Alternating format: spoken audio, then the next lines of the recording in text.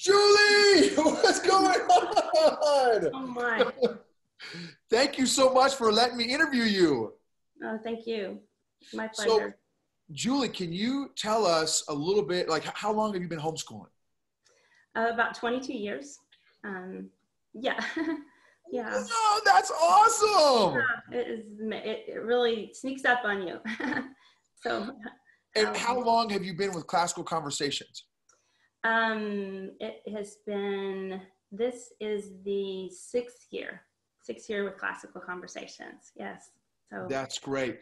yeah. What advice would you give to new homeschooling moms? I would first say welcome and just breathe. And it is an adventure. When we first started homeschooling, I know that my husband was a little bit apprehensive. And the question that he asked me was, do you realize that if we do this, we're going to be 100% responsible for our children's education? And it was just a real kind of, I didn't even think when I responded. I said, aren't we anyway? And so I think from then, and after that first year, we really did it because we felt like we didn't really have many choices. We were in a small town, rural town in Texas. And what we found is it gave us so much more time together as a family. And we were just going to homeschool a year, kindergarten, because there was no half-time kindergarten in the small rural town we moved to. And so we gave it a year, and my husband was so, at the end of the year, he was the one, really concerned at the first year. At the end, I was kind of sitting down to evaluate and get, what are we going to do next year? And he said, oh, I just thought we would keep homeschooling. It's been so good because our family had so much time to spend together, just to see our kids relate to one another. And it took me a few years to get out of the mindset of school. It's not school at home. And also the main thing is just really prayer. I mean, just stay on your knees and working together. I mean, we have had so many seasons that it wasn't about academics. The thing that the children learn most, we had my grandmother live with us for 2 years. My father's actually living with us now. He has Alzheimer's.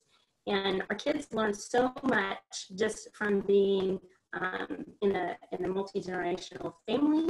And we have so much more time to just live out our family ministry to our loved ones, or whether it be in our community.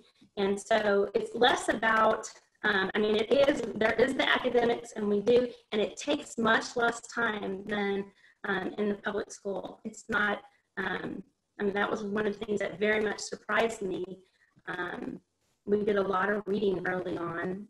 We still do, but the kids mostly separately now.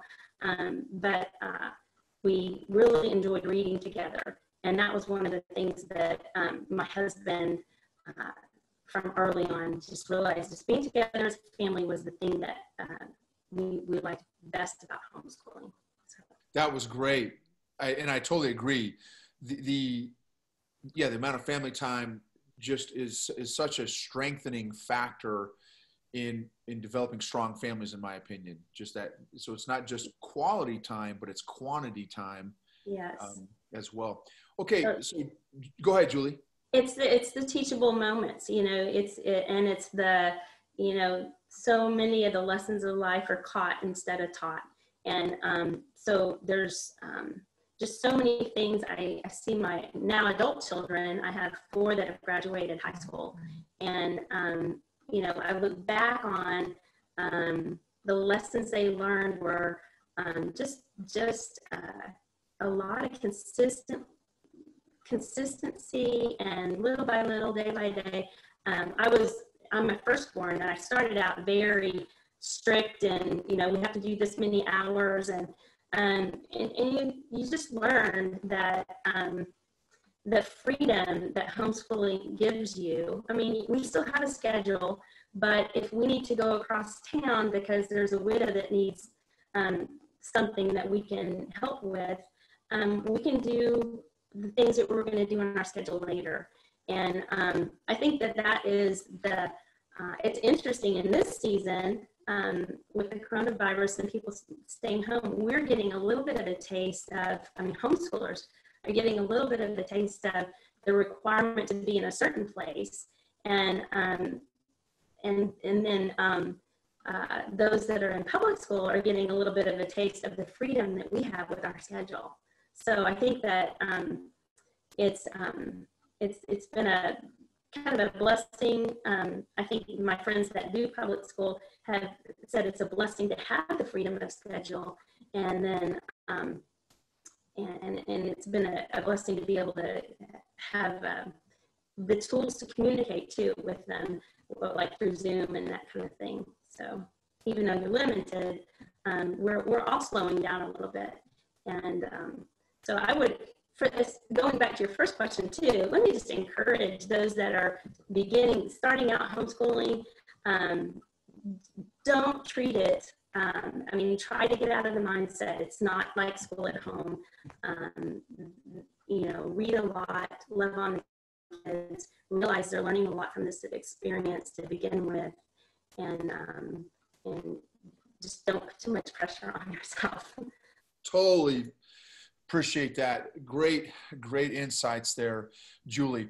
Okay, now how about this, Julie? You shared with me, prior to the interview starting, that you have transitioned, like so many of us, to doing a lot of virtual or web school, web classes and that kind of thing.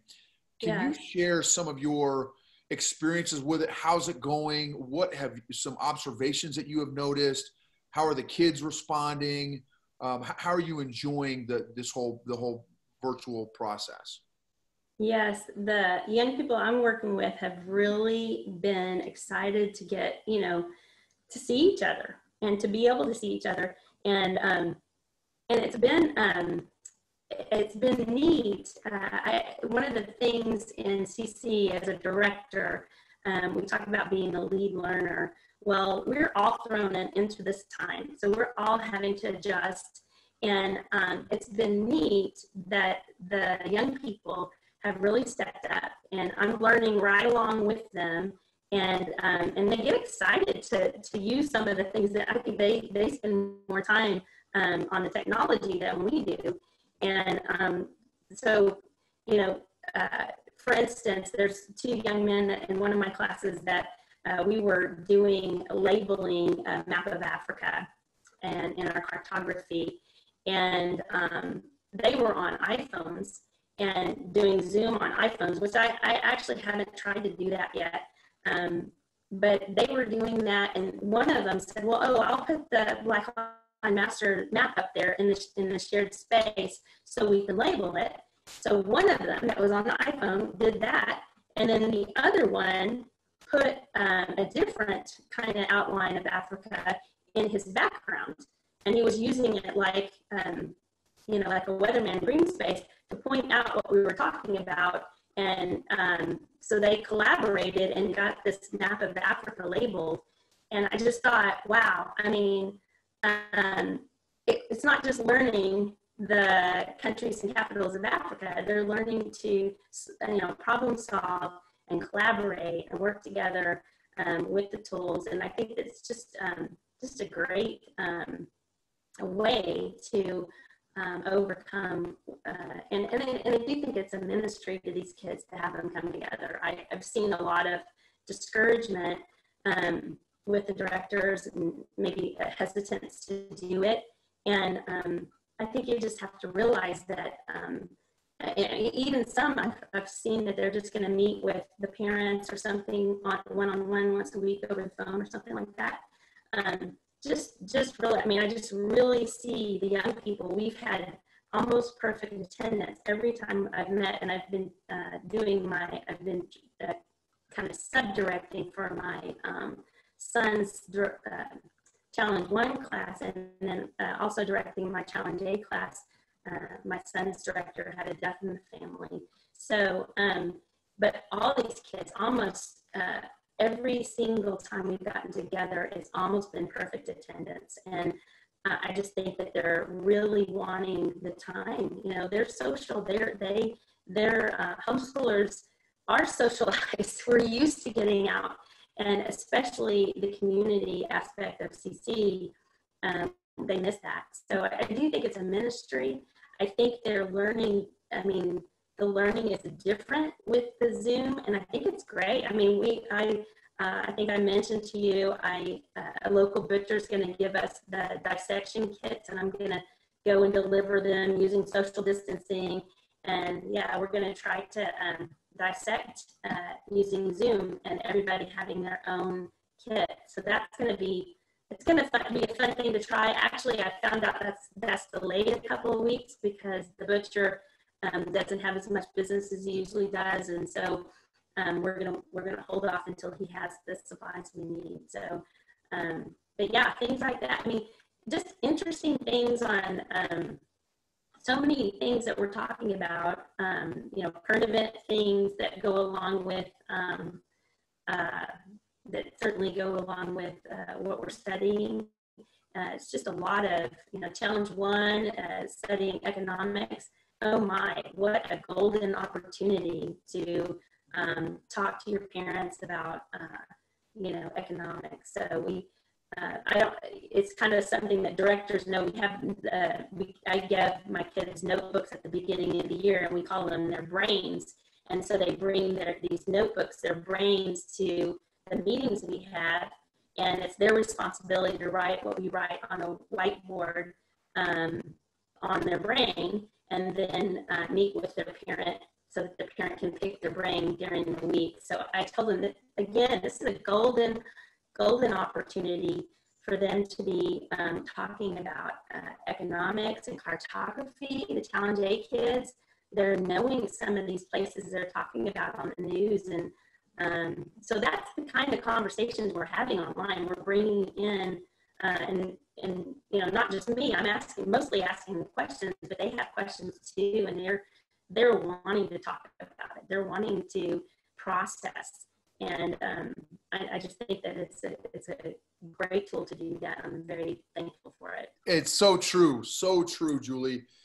You know, and the other dynamic that I thought was really neat, just how you have found that some of your students that maybe in the classroom, you know, in community day, maybe not be as engaged, but now what you have found with Zoom is that many of them are more engaged. So right, it's almost more personal, or more, you know, you're going into their home a little bit. I mean, the first day, I kind of gave my students a little extra time, and they were, you know, taking the phone or computer around and showing each other their rooms, and you know, and how neat that they get to do that right now. You know, a lot of us are. I have 3 students in my Challenge A class that they travel all the time, but they could, you know, and right now they're kind of stuck not doing that, you know, so it's very different for them. And but how neat that they were able to kind of bring their classmates into their home, and you know, share things that we hadn't shared before. We again, you know, because we have guys that travel and come from long distances and things like that, we don't get to be in each other's homes. And you know, that's one thing the early church, you know, they have to be in each other's homes, and I don't know, I think that was one of the things with the kids, because it is more kind of personal. I've gotten to know them better, you know, kind of just and being able to even just having their name right there on the screen with them, and you know, I can each one of them are the same distance away. I don't know, it's easier for me to keep up with who's been and draw each of them in the conversation equally. Love it. That's awesome, Julie. What has been an encouraging Bible passage that has really encouraged you through your homeschool journey? I think probably I can do all things through Christ who strengthens me. It's through His strength.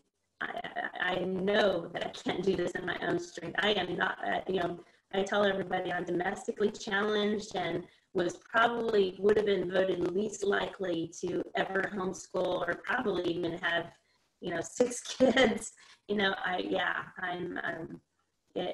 is through Christ and His strength. Awesome. That's a super powerful one. Last question here, Julie. What is a fun family activity that you all enjoy doing together during these times? Well, my guys are all very active. And so we have we have ripstick, we have a unicycle, pogo stick, we have in our back porch, we have like 5 sliding glass doors. And we'll do darts on the glass doors, or put a target up there, and we do a lot. We write on those glass doors a lot with the dry erase markers and stuff. But no, like just doing fun and mostly active. My boys are all they work out together, and we live in the middle of the hills, so we're able to go and walk together. Nobody really is around here. And so, so mostly active things like that. And we're, one of the neat things that's come out of this is, I told you my dad was living with us and he has Alzheimer's, but he really, he hasn't been to church in like a decade. And so we're doing church right around his recliner on Sunday mornings and worshiping. And that's been a real blessing. Thank you so much, Julie, for your time and your wisdom and sharing so many great encouragement and practical tips for everybody. Totally appreciate your time, Julie. Thank you. God bless you. Bye-bye. Bye.